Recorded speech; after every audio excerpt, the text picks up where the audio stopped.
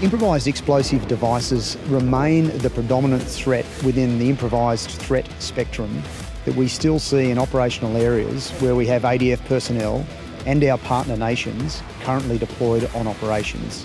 Part of the work done under the Thor's Hammer 19 exercise is to ensure compatibility across our force protection ECM systems. Now, what I mean by that is when we're operating in environments together, like we do under a NATO construct in Afghanistan, we need to ensure that our systems don't compromise each other, but can actually work together to address the broader spectrum of threats. And that's what we're doing here over about 5 weeks worth of testing.